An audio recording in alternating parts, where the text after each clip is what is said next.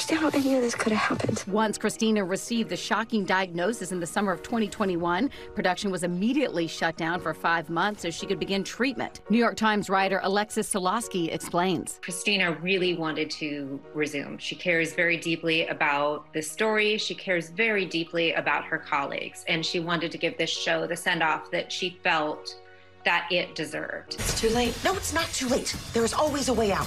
Christina tells the New York Times, "This is the first time anyone's going to see me the way I am. I put on 40 pounds. I can't walk without a cane. I want people to know that I'm very aware of all of that." Christina recently tweeted this photo showing canes, captioned, "Walking sticks are now part of my new normal."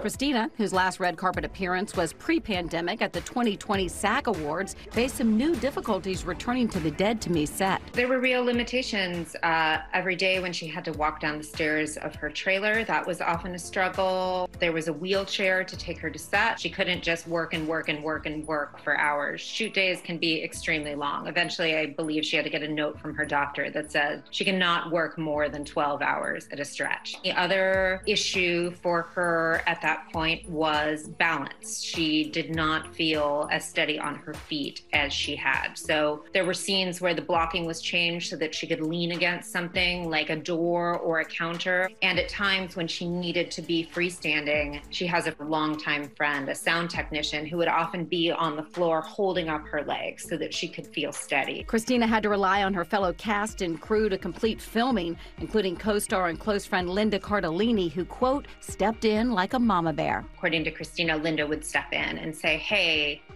she needs a break," or "Hey, we have enough. That's enough takes. I think you've got this. Let's pause for a while."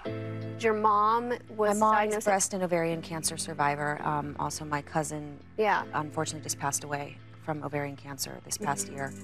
So we have it strongly in our family. With a family history of cancer, the MS is just Christina's latest health challenge. She was diagnosed with breast cancer in March of 2008, becoming an advocate for early screenings with mammograms and MRIs. An MRI can catch it years before a mammogram can. That's what happened with me. Christina had a double mastectomy, followed by months of reconstructive surgery. I had pretty good ones before, so they were kind of good. Right, and you're like... Sad, but these ones don't move. I'm like an enigma in my running class. Everybody else is busy like doing this.